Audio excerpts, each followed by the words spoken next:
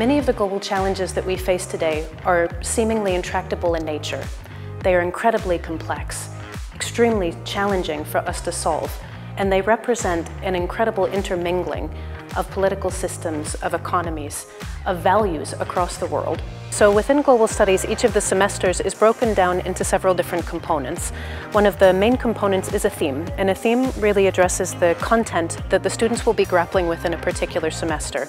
And they're also inclined to follow a skills track that helps them build up the interpersonal competencies and the skills that they need to be successful global citizens.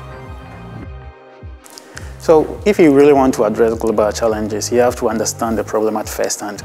And by first hand, I mean you have to understand it from the perspective of the person who is affected. To do that, we introduce the interview track, part of the qualitative track in semester 3, where students get a chance to interview individuals facing a particular problem and then come out with practical solutions that they can use to address that particular problem. So the idea is we try to train our students to be able to conduct real societal problems with interviews, and then practically they get a chance to also reach out to people facing these problems and then ask them the relevant questions, come back home and then analyze these questions to come up with recommendations.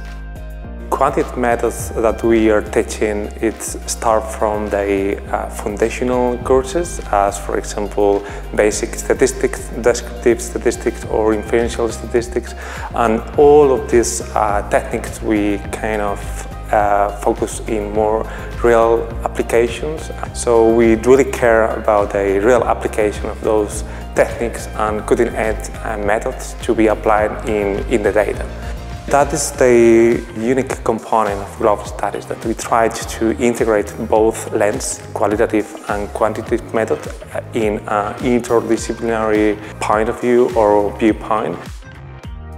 So there's 3 skills components. One is professional skills, one is academic skills, and the third one is global citizenship skills. Well, I think most students automatically will think of academic skills, so these are things like writing, presentation skills, learning how to study more efficiently, but the Global Studies program kind of tries to go beyond that. So, of course, professional skills are something that people often think about too, but I also think things like conflict resolution or developing empathy skills are something students don't really focus on earlier on, so developing those skills is quite important in the classroom as well.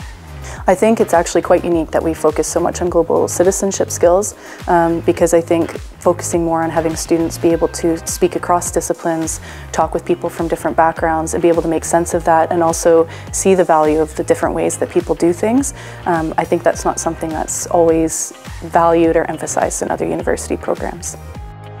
In the third years, the students have an exciting opportunity to go on a 4-week field study in either the Netherlands or around the world, where we work with different partners to work on a topic that's related to the theme peace and justice. So in global studies and also widely at UM, we use the problem-based learning method. And problem-based learning is different from the traditional way of teaching because it is student-centered and student-led. And as tutors, we take a step back, and our role is to guide and to facilitate the discussion.